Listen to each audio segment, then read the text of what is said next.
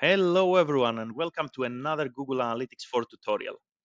Today we are going to solve a very big issue for a lot of you, which is where is bounce rate. So a lot of you love this metric, which is called bounce rate. You went into GA4, you looked around, there is nowhere to be found.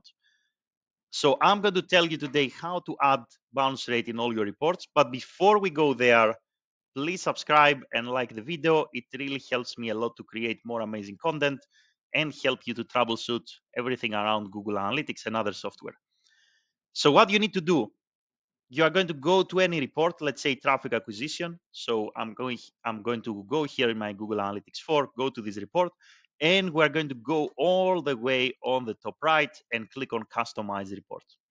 Once you click on Customize Report, then you're going to go and click on Metrics. You're going to scroll down, you're going to click add a metric, and you're going to type in bounce rate. And you can see here already the metric came up. Now we added the metric in our report. We're going to take it and maybe move it somewhere, let's say further up after sessions. We're going to click on apply.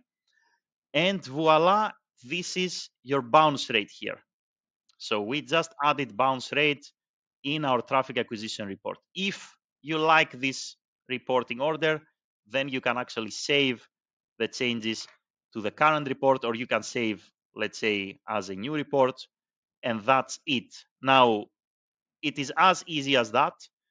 You can do the same thing with other reports. For example, a lot of you want the bounce rate because you want to actually see how your pages work, right? So you're going to go to engagement, you're going to go to pages and screens, and you're going to do the same thing here, right? So for example, you have this report, you're going to go all the way on the top right, click on Customize Report, then go to Metrics, click on Add the Metric, type in bounce rate, select bounce rate, move it wherever you want it to be, and you're going to click on Apply, and now here is the bounce rate for all your pages.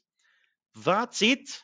Quick, easy, and effective. If you like this video and you managed to add bounce rate to your reports, please subscribe and like the video.